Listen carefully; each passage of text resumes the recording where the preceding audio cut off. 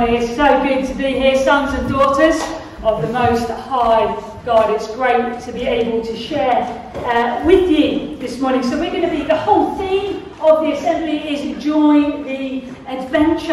And it's about us building together for God's kingdom. I'm sure you will have heard a bit about me, but in true millennial style. Please do follow me on all of my social media.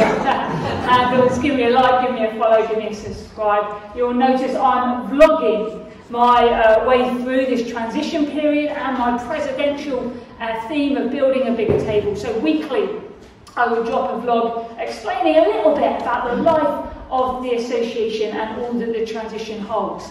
And I do that so no one can say we don't know what the regional team are doing.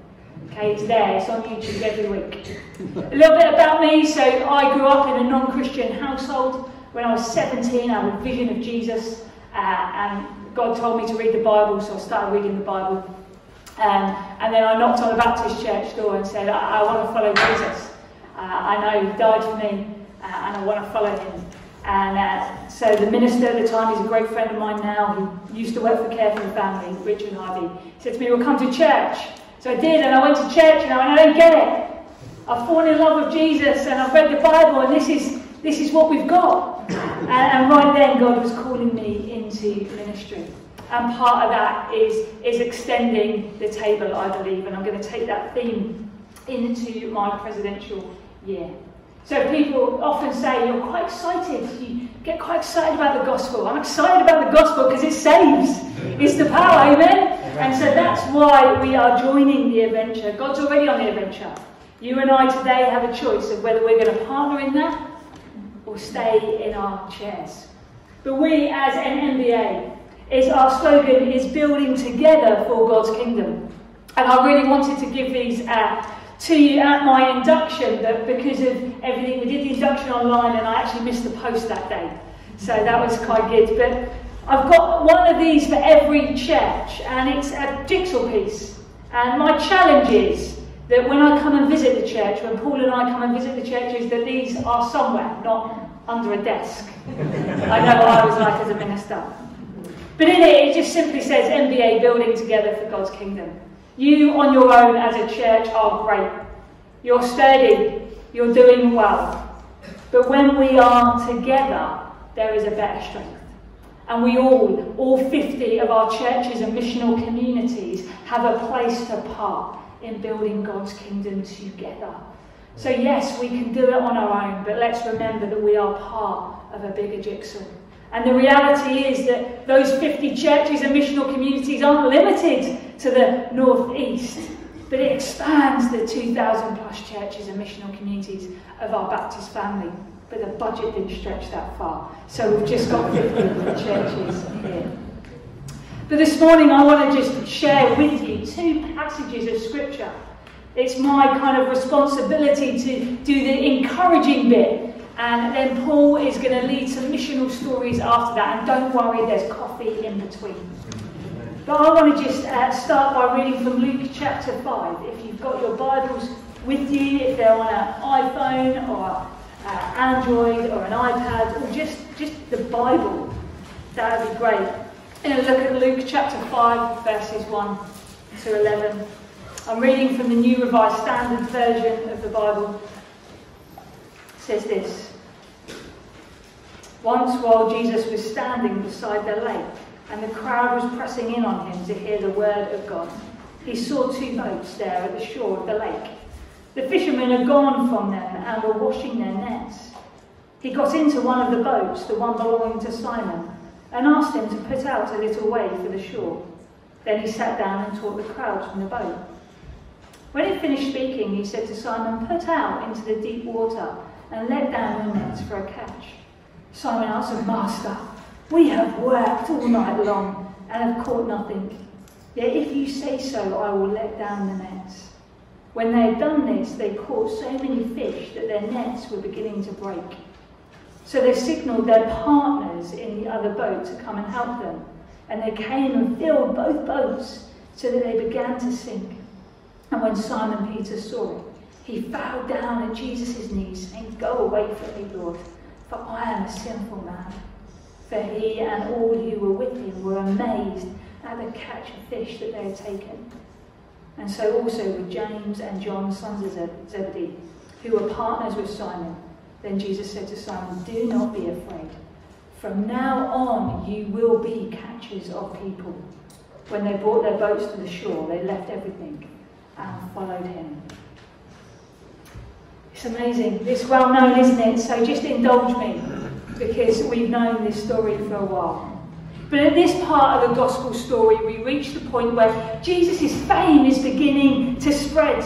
People want to know about him. They want to see the miracles. Because actually, they weren't necessarily drawn to Jesus because of the things he said. They were drawn because of the miracles, the things he was performing. So crowds wanted to come and see what was Jesus going to do next.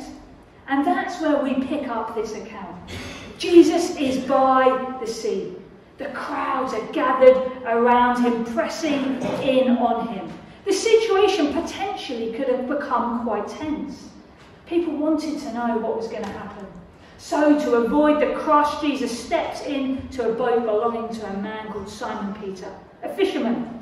Not only was he a fisherman, he was a fisherman at the end of his shift. And Jesus pops into the boat and he says to Simon, who's sitting there packing up his nets, "Let's go fishing." Now, I expect Simon at this point was looking forward to getting home, putting his feet up and forgetting about the day he'd just had. Because let's be honest, he's been fishing all night and caught nothing. He was ready to go home. He was tired.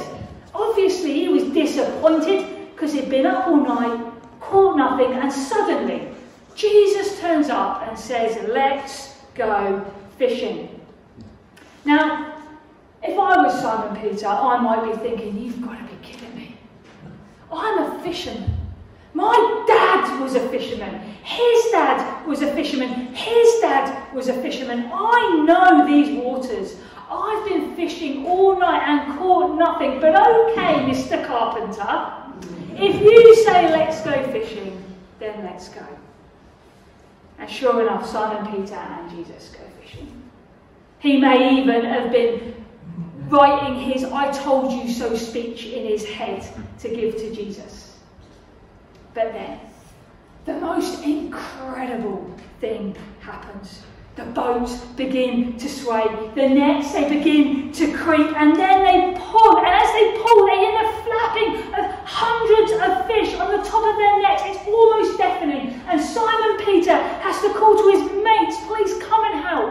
We've got so much, we need you. Our boats are going to sink with the abundance. We don't know what to do with all these fish."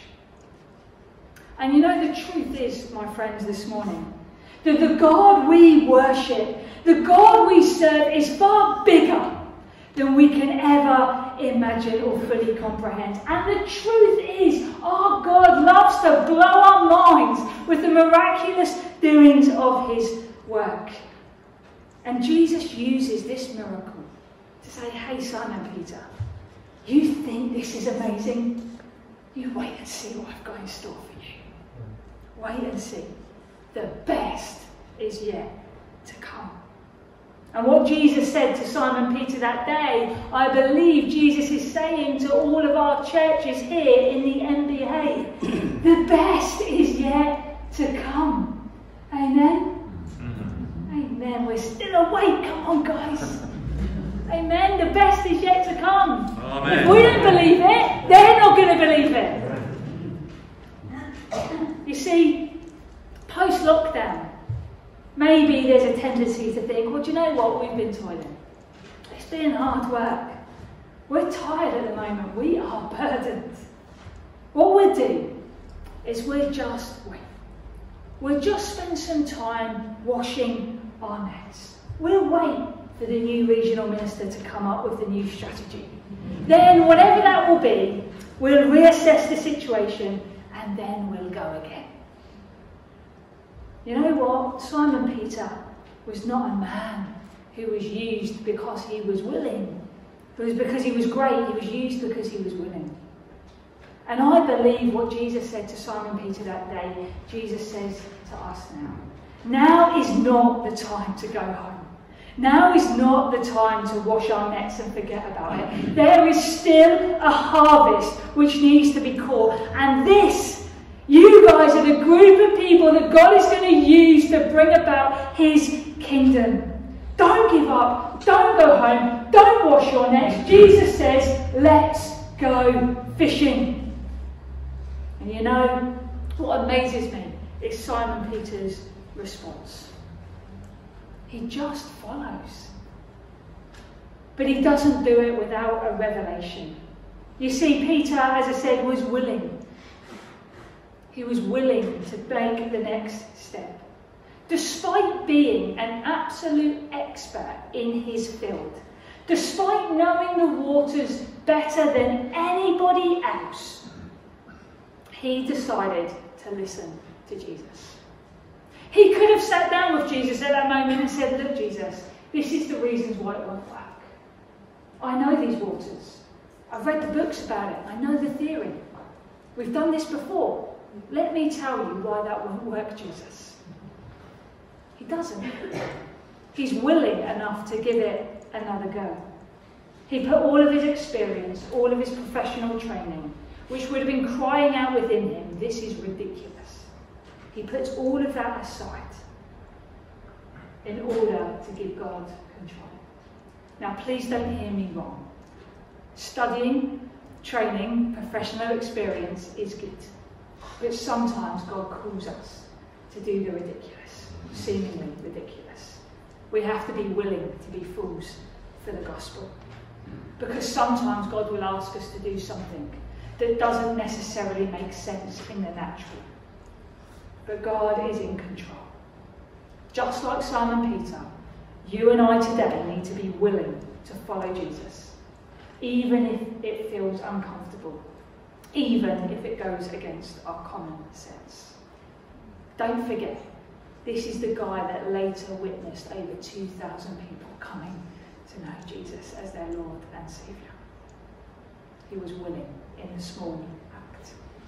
I wonder, where is God asking you to be obedient in willingness? The best is yet to come, but we have to be willing to hear the Master's voice. The other thing is, he was humble. In that boat that day, Simon Peter got a glimpse of who God was. When that catch came in, he caught the very nature of who Jesus was, fully human and yet fully divine. And as a result, he humbled himself before Jesus. And the amazing truth is today that God doesn't actually need us. Let's be real. God doesn't need us. But God chooses. God chooses to partner with you and me in bringing about the catch. God chooses you. You have a part to play in the story of bringing God's kingdom together in the Northern Baptist Association. Every single one of us has. Sometimes we can have a tendency to put the church leader in that place. Oh, we don't have the same gifts as they do. You probably don't, but you have gifts. What is God calling you to do in your place, in your community, in your church? When the people of God respond with humility and say, here I am, I want to work with you, we become this amazing instrument of God's grace. And then we see, don't we? Simon Peter leaves everything to follow Jesus. He leaves a fishing business, he leaves his livelihood, he leaves his family, all for the sake of Jesus. Now, that calling may not be yours to leave everything in that same way. But are you willing to understand what Simon Peter did? That there is no greater calling than the one to follow Jesus. You see, so many people put the crux of the Christian journey on that 3-point prayer, coming to know Jesus, and that's important. I guess we can chat about that over coffee. But following Jesus isn't a one-off decision. It's a daily outworking of a living prayer within us, choosing to die to self and follow him. It starts with acknowledging who God is, repenting of our sin. It starts with coming under the lordship of Christ and following him, laying down everything. And I've got to ask, why? Why would we want to live in any other place than under God's authority? And so the encouragement for us is that the best is yet to come. Jesus is calling us to go fishing with him. And my question to you this morning is, are you ready to go fishing? Are you willing to go fishing? I can see a few nods, which is great. And maybe the answer is yes, but. Yes, but. Hayley, you've got no idea what I'm going through at the moment. And I don't. But how are we going to respond when we're sitting here thinking, but we've tried. Hayley, you're saying nothing new. We know this, we've read this, we've been encouraged to do this time and time again. We're tired. How do we do this in a fresh and new way? How do we make the gospel relevant to people? How do we prevent ourselves from only sharing the message with those who look like us? What do we do when people reject us? What do we do when we get it wrong? And so I want to share with you an account from the scriptures. Because I think when we talk about mission, when we talk about adventure, yes, we can get all fired up and excited with the let's go fishing, but there's also a reality of how do we do mission in a context like the ones we're living in today? How do we prevent ourselves from only going to those that are like us? And I want to retell a story that, if I'm honest, the first time I read it made me angry at Jesus. It's an account of a woman who's crying out to Jesus for help because her daughter is possessed and suffering. It's found in Mark 7 if you want to look at it. This woman is crying out to Jesus to help her daughter. And what does Jesus do? He ignores her. She continues to beg for his help. The disciples grow impatient with the woman. They ask Jesus to send her away because she won't stop shouting at them for help.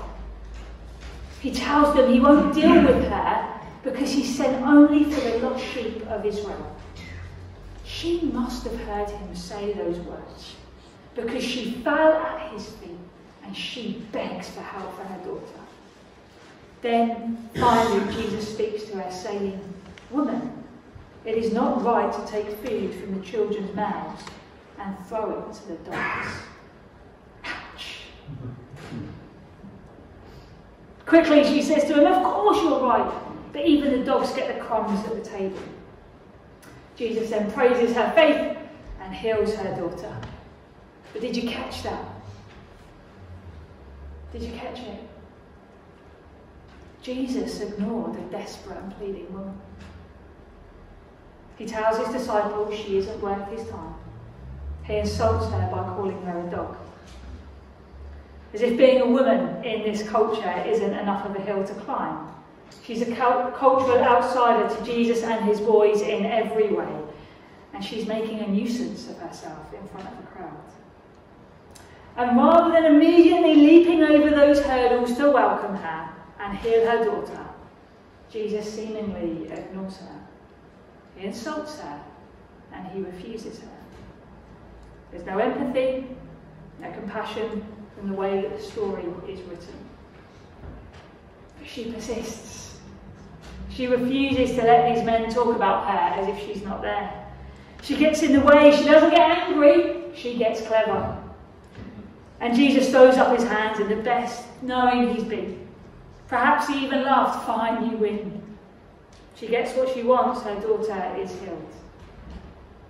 And in this account, unlike the first one, we're reminded a bit too strongly that Jesus was fully human and fully divine. Sometimes we can lean so much into Jesus' divinity we forget he also is a product of his time and culture, just like us. And I'm sharing that with you because it shocked me. It shocks me. But perhaps Jesus was taught by this woman. Perhaps we're witnessing here Jesus' growth. Perhaps he was deeply struggling with his Jewish identity and the attitudes of the day. Perhaps he was conditioned to ignore people like her. Perhaps it was because she was a woman, or her cultural identity, or her race. After all, Jesus was fully human as he was God. So perhaps he had the capacity to be challenged on his cultural perspectives, then to grow and move on. In Mark's telling of this account, this is Jesus' first conversation with a Gentile, and it wouldn't be his last. But never again would he treat anyone like this. Never again did he treat anyone the way he initially treated this woman. The theologian Austin Stillman writes, Jesus shows us in this story that inheriting bias is inevitable, but holding on to it is a choice. I've thought often about this woman since first reading the story. I think of it often when I think about Missional Adventure. And what does it mean for me to be a kingdom person?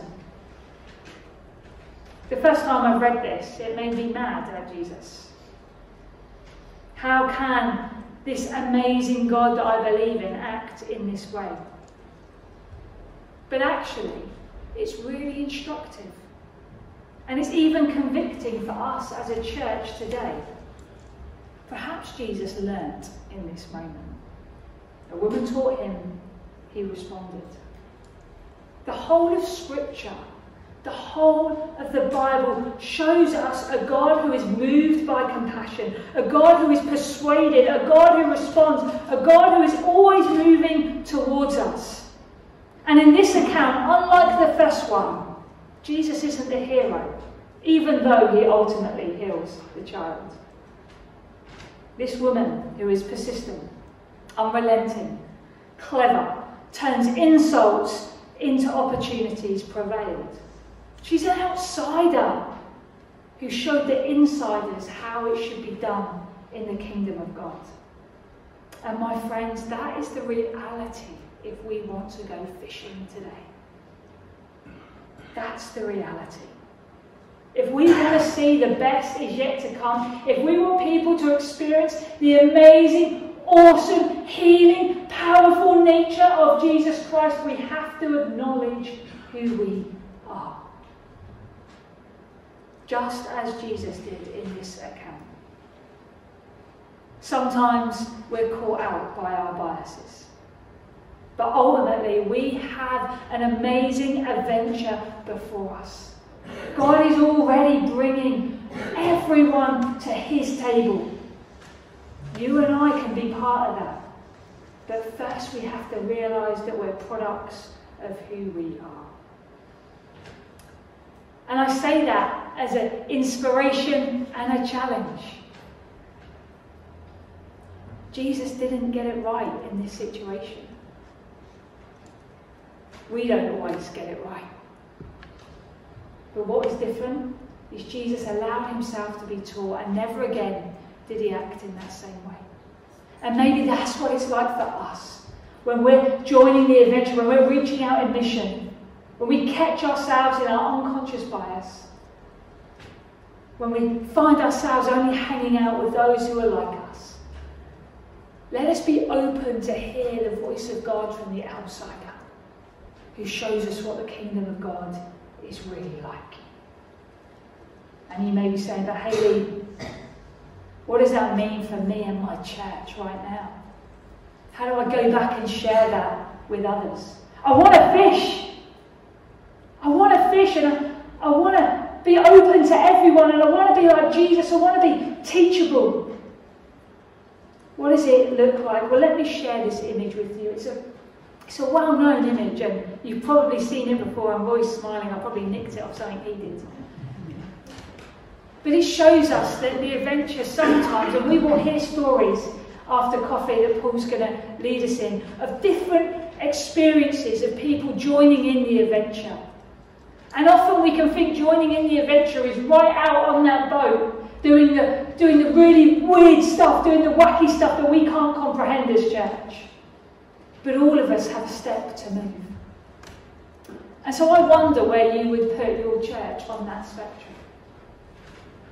Are you a church replicator, an adapter, an innovator, or an activist? Where are you? What does that look like? What do I mean when I say that? Well, for some of us, missional adventure means opening up our coffee morning to different people. For some of us, missional adventure looks like a messy church, a cafe church.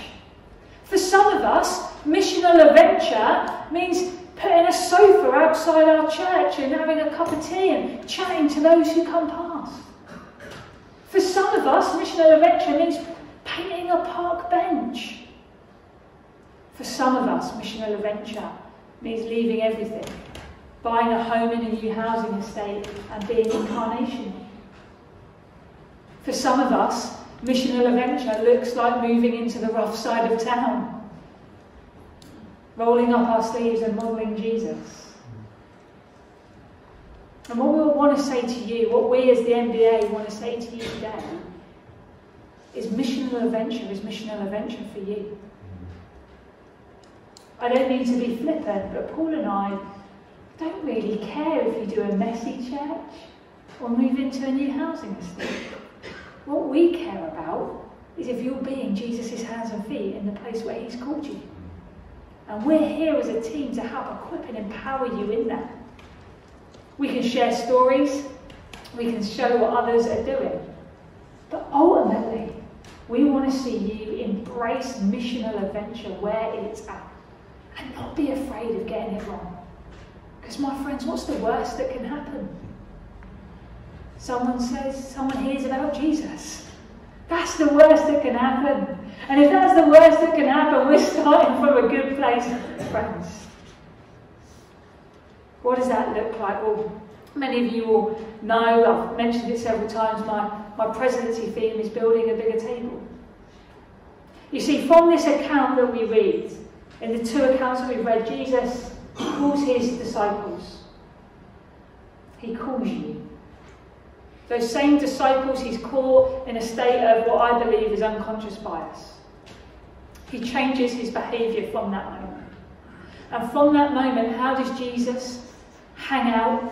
How does Jesus interact with those on the outside? Well, he shares a meal with them. If he gets in trouble, people go, what's he doing? What's he doing sharing with those sinners? And I want to encourage you today, wherever you are, to be like Jesus. Simple, isn't it? You didn't need to come here for me to tell you that. Be like Jesus. Call those around you that will walk the discipleship journey with you. And then reach out in a hospitable way, knowing that you'll make mistakes. You see, Jesus, after this moment, after this encounter, changed the way he behaved. He risked his reputation to hang out with sinners. You and I have the opportunity to do the same right now. We just need to be willing, we need to be humble, and we need to follow. And I wonder what the MBA will look like if we start doing that. If we start seeing missional adventure as somewhere along this spectrum, taking that small step, following Christ, and who knows? Maybe like Simon Peter, we'll end up seeing 2,000 people come to faith in one moment. And then we've got to believe it. So we don't believe it, other people won't. What I'm going to ask you to do is we're just going to sit in silence for a moment. And then I'm going to ask you to reflect on something in 2s and 3s. But let's just sit and allow the Holy Spirit to speak to us.